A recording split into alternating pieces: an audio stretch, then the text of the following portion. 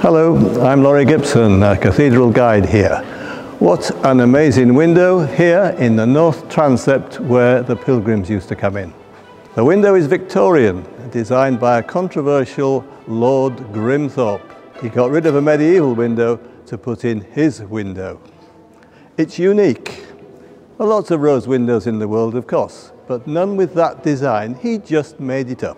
The joke is he threw some coins onto the table, and from that he designed his window. People were horrified. The glass is modern.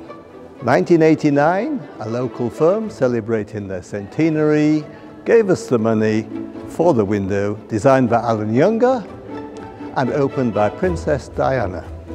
It's our only abstract glass, uncompromisingly modern, but the design and the colours hark back to medieval times when the whole place would have been a blaze of colour. Before you go, don't miss the bust of Lord Grimthorpe, discovered in a local nightclub, covered in lipstick, in the house where he used to live.